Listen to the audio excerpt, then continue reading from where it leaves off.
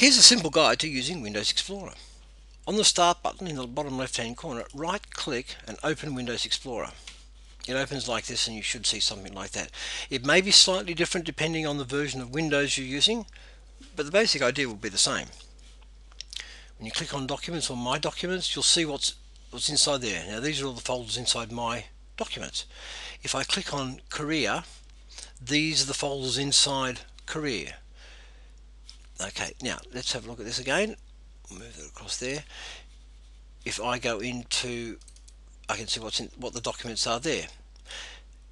Now if I want to move them around, the smart thing to do is go back to the Start button, right click on Windows Explorer again and open a second window.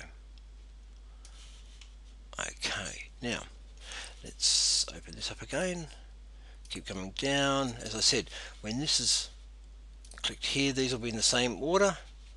Let's say I want to move a file from here across to here. So let's put under there. Okay, so let's put it into here. Take this file and just drag it straight across and it moves it in. If I want to move it back, I can just move it back. Now the other thing that's useful to know about this is that you can do them in date order and reverse it, or type, so you can actually group them by type.